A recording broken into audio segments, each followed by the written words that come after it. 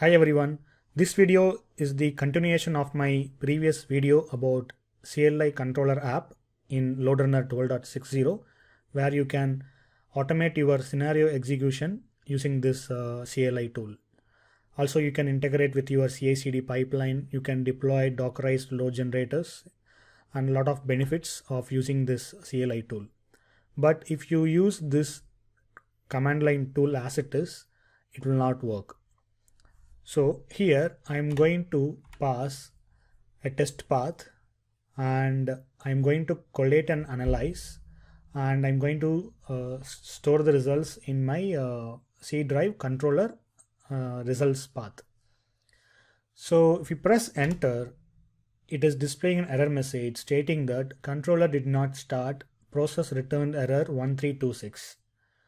So if you get this error, you need to configure your username and password in CLI controller app.exe.config file.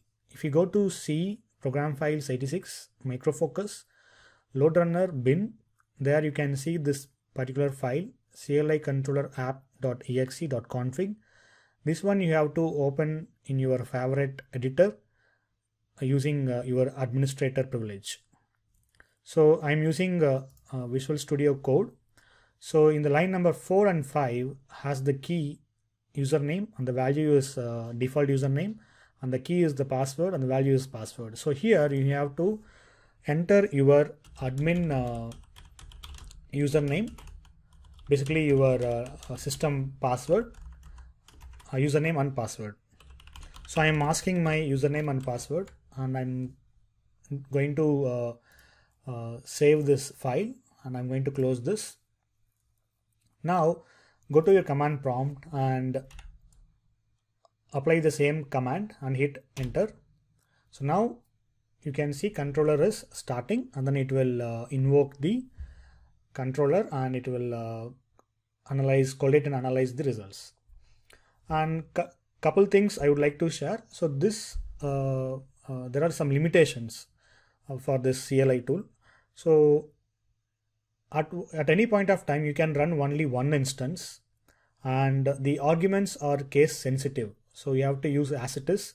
So you cannot mix and match your alphabets, and controller will always overwrite the results. So there is no way to store the results in different folder every time you run, and all the controller settings will be loaded from the config folder.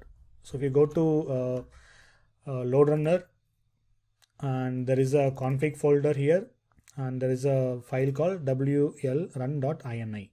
So this file will be used to execute your controller. So this is it, guys, from my side. If you have any questions, please let me know in the comments. If you have a time, please go to my next tutorial. Thank you. Have a nice day.